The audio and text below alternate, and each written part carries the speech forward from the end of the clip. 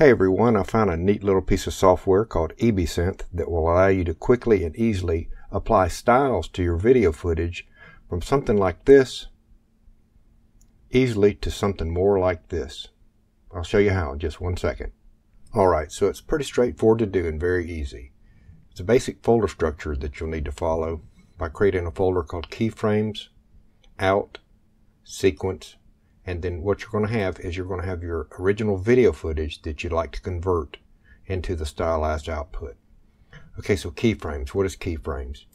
Keyframes are a set of 2 photos that you'll use so that you'll transition in between one, for example, with his mouth closed and his eyes open, or vice versa, where there's some variation in his facial expressions, and then a second photo that's going to have something that's obviously different than the first. Let's say he's got his eyes open and his mouth closed.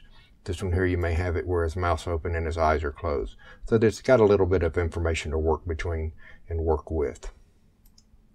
The output is where it's going to generate a series of images where it makes a comparison of those 2 keyframe images that we used, and then it's going to generate our stylized footage here in the form of a PNG or JPEG sequence.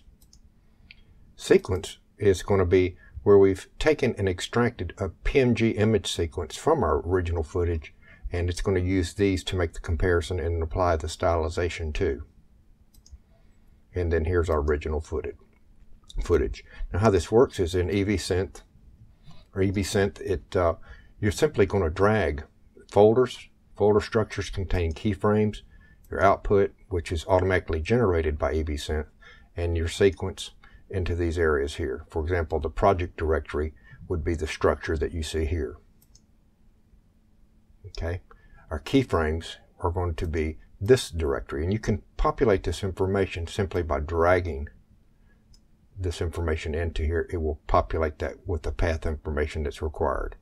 And the sequences, same thing that you see here. You're going to drag this folder that contains our PNG image sequences to this area here. Keyframes, what we're going to do is we're going to generate an entire video from these sequences for all key sequence PNGs involved, and we have a total of 923 in this directory. So how this will work is we're going to start at keyframe 1 and we're going to stop at keyframe 923, and the output is automatically determined. That folder is automatically determined by this software. Once you begin to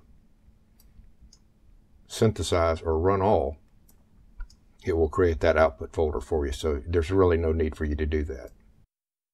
So once rendering is completed, and it can take a little while depending on the length of your video, we're going to go from something like this, which is our original footage,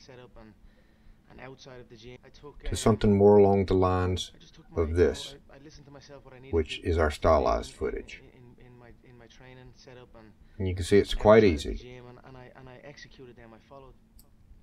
Alright, so once you've completed your image sequence generation and you've generated all the stylized images from your clips that you prepared earlier, you're going to bring that series of images into any video editor. Obviously import them as an image sequence. At that point, you're going to make certain that you establish your frame rate, which would be something that would match the frame rate in which the video was in its original format, and then export that out as a MP4 movie file or your favorite video format. And so that's pretty much it. It's very straightforward and easy to do. I'll put a link in the description below. Talk to you later. Bye-bye.